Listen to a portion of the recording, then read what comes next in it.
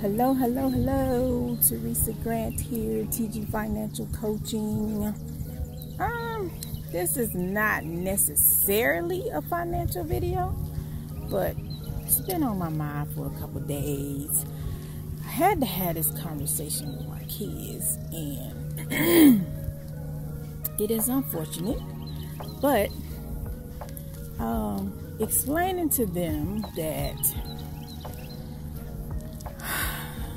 they have to pay attention to the people that they call friends that are not necessarily in your corner.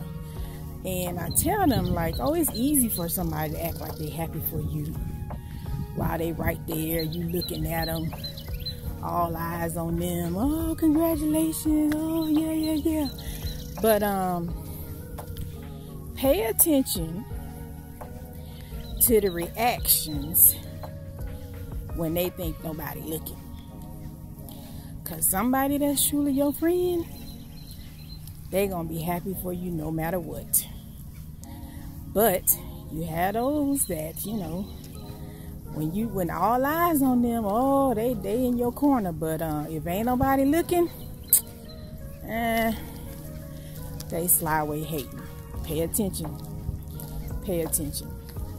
As I said, it's very unfortunate, but I've experienced it. Trying to get them to notice stuff that took me a long time. But getting them to pay attention to it now. And yeah, you know what? I probably can relate this to finances, because once you start getting your finances together and you no longer hanging out wasting money, or you no longer the bank for some people, yeah, you're gonna see who really in your corner. But stick to your goals. You know what God got in store for you. You know what your goals are. You made the decision. You're intentional. You consistent. Don't let nothing shake it. Alright, just wanted to share that little side note this morning. And as you can see, it is another beautiful day outside. Thanks so much for watching. Bye.